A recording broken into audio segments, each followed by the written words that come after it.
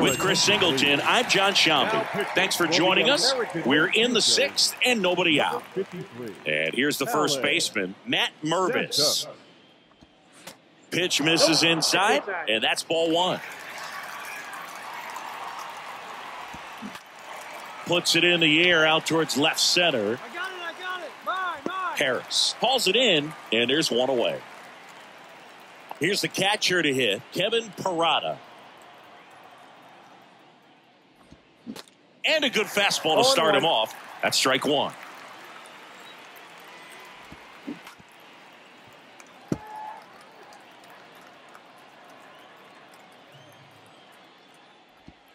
Goes down looking for the strikeout. Throws him with the heater at the knees. Now the third baseman, Jacob Berry. First pitch doesn't find the zone. There's a strike. Right-handed reliever.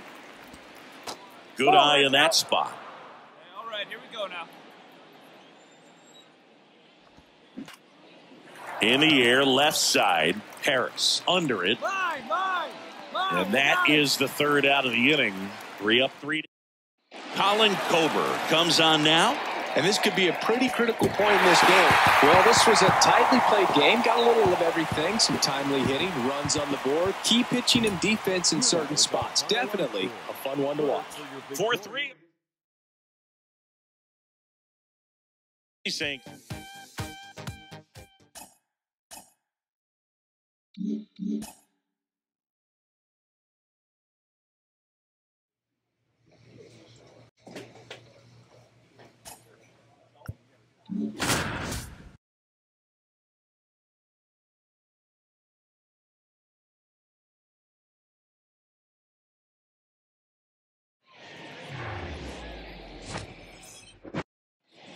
We go to the bottom of the first, and now the shortstop, Jose Caballero. Now a drag bunt, third base side. And safe! Bang play, but speed wins on a great effort there. Next to hit, number 18. And that's in there for strike one. And ball one. This is one of those situations the infielders have to pre-plan and understand that the ball's got to be hit extremely hard right at them if they're going to have a chance to go for a double play. One gone, bottom half of the first. And now the DH, Dalton Kelly. In the dirt. And no movement on the bases. It's ball one. The 1-0. Go back off the plate. Ball two. Runner at second here, one gone. Swing and a miss. 2-1 now. And that one just missed off the outside edge. And it's fouled away. And a 3-2. And a foul ball. He stays alive. Payoff pitch. Line drive. He hauls it in. 2 away. Drew Ellis getting ready to hit. First pitch, and that's in for a strike. Caballero on at second with 2 down. Next offering is in for a strike.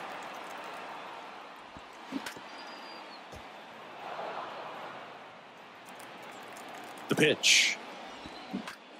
That one down the line. The throw to first. Third out, and that ends the frame. We head to the bottom of the second, and now the first baseman, L.J. Jones. Fought off foul. Well, after scoring runs, this is where you're looking for that shutdown inning. Get that hot team back in there to swing the bats. 0-2 as he waves at that one.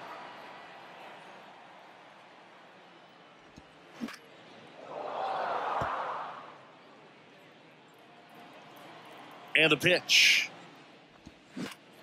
Keeps the at-bat going with a foul ball. Hey, get him yourself right here. Let's go, baby. Swings through it, and that's a strikeout. Oh, nothing too fancy on the strikeout pitch right there. Just a low 90s fastball, and I'm not sure he was trying to challenge him, but that's pretty much what happened. Very hittable location, but he found a way to just get it by him. This guy's seen 2 changeups in a row. Could be a little vulnerable for a fastball right here. Line drive to short and caught. 2 outs, base is empty. And stepping in is the speedy number 4. There's a strike. Here we go. Pick it up. Let's go. And he takes a strike. No ball, 2 strikes. The 0-2. That one drilled left field, just inside the line, and it's down for a knock. Now he turns and heads for second, and he'll pull in there with a stand-up double. Good job of just putting the ball in play with 2 strikes. Got a fastball, middle of the plate, jumped all over it. Absolutely smoked that ball. Carson Taylor in the box now. No balls and a strike. Slow ground ball to the right side. He takes it on his own. Inning over. So 1 hit. Bottom half of the 3rd, and they bring in a new pitcher, number 10. A 4-0 shutout in this one for Chris Singleton and our.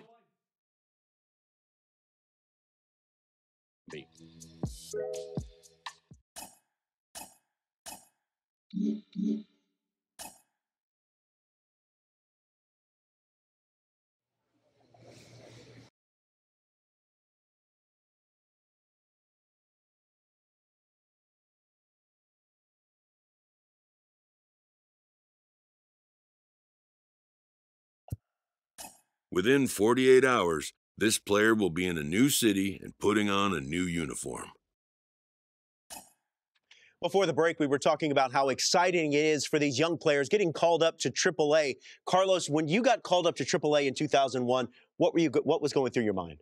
Well, you know what? It was a big jump because now you're getting players that are veterans coming down from the big leagues to AAA. So the level of play was a little bit more advanced. So this is where you get tested. And if you succeed in AAA, you pretty much secure your spot. At the very least, they think that you're ready for the big leagues, and then they don't hesitate to call you up. Yeah, that's it. When you're jumping a level, you're excited, you're eager to find out where your talent level sits with a talent above the league that you come from. And if you want to make it to the major leagues, you got to prove yourself at every level.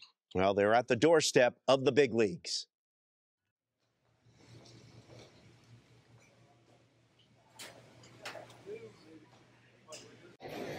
Ready to go? Leading off, Udi Snoba. The pitch. Ground ball left side. Fires over to first. 1 out in the top of the 1st.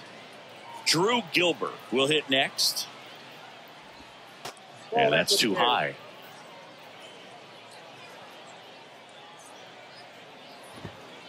Next offering is in for a strike. Just missed. And he hits a ground ball right side. On the run, throw to first. And a couple of quick outs. 2 outs, base is empty. Now here is J.J. Matijevic. In there at the knees, and it's 0-1. Line drive, base hit.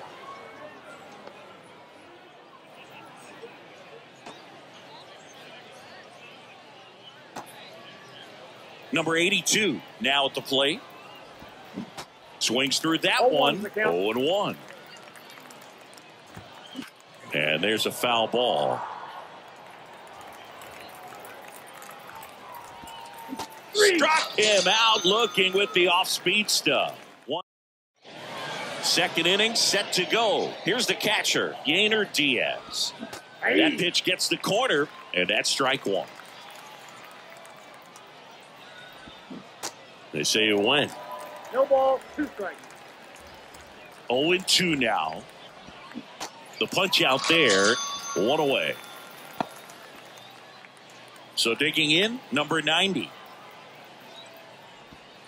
In there, and it's 0-1. Here we go, guys. Let's go. Just missed. No score here in the 2nd. Fouled off to the right.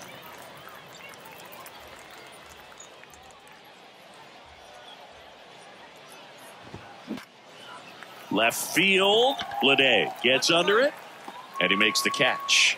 2 down. This lineup's going to have to find a way to make him work a little harder out there on the mound. I mean, he is just mowing them down. He's settling in. You got to make him uncomfortable. Maybe step out of the box, call timeout, do whatever it takes. And he flips a breaking ball in there, or a changeup. Either one. Something off speed. Good arm action on it, whatever it was.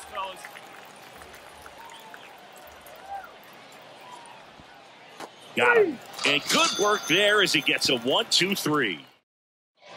Back here at the ballpark, now the left fielder, Mauricio Dubon.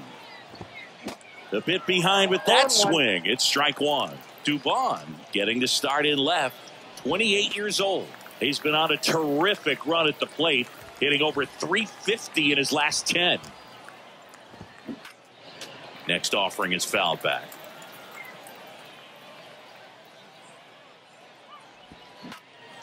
Foul ball, it stays 0-2.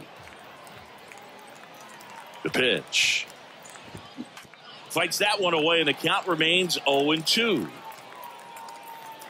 And here it comes.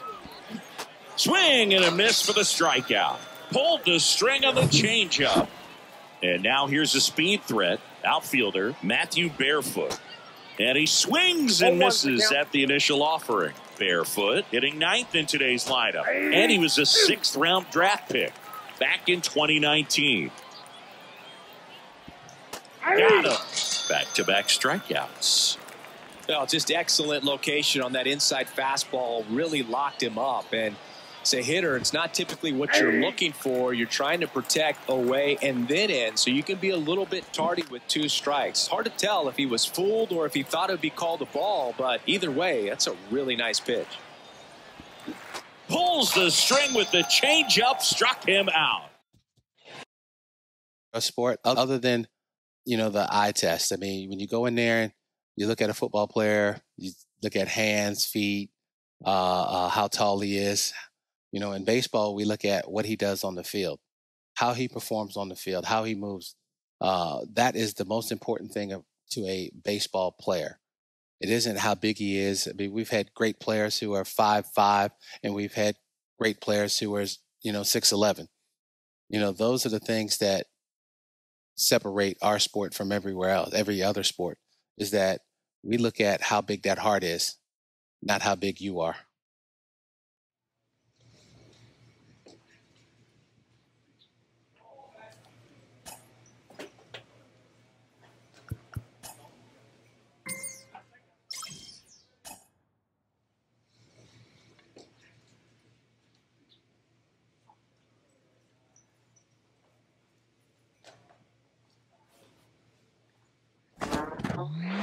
Carlos, for so many prospects, with the season's outcome coming down to a final series, a manager chooses his words carefully.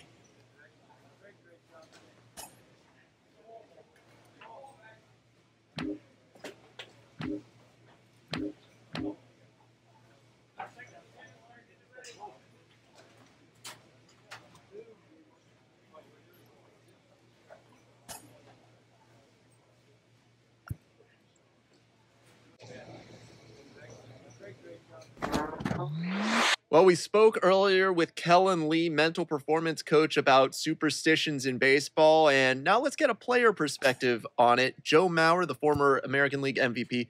Joe, your teammate for so much of your career, Justin Morneau, was notoriously superstitious. What were some of the things that he did pregame?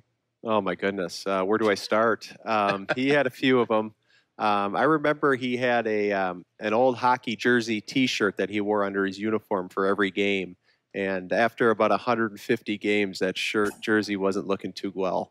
So he would wear it, and he was convinced that that was contributing to his performance on the field. So, I was all for it. I was making sure that T-shirt was ready to go each and every night. But he would have a lot of different ones on how he prepared his meals, and we had teammates making different shakes for him before the game at certain times. So we just wanted to make sure the big man felt good and felt good going into the game. You're out.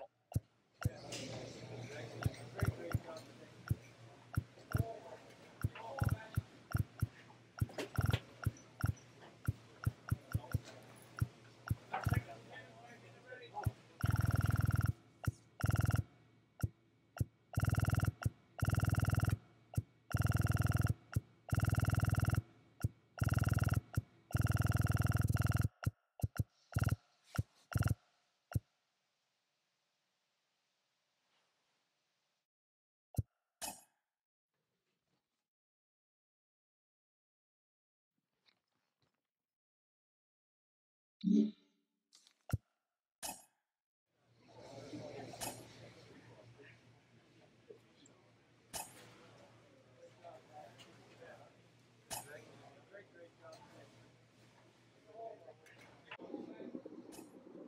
we're coming to the end of my YouTube video right now, so give a thumbs up button if you like the video so much. Click on that bell button to subscribe for more content, and if you saw the recent video interesting, share the comment right below the description so you can share some positive feelings with everybody in the community and make them feel welcome. So I make a happy Corona Night 5. Y'all have a great day and peace out.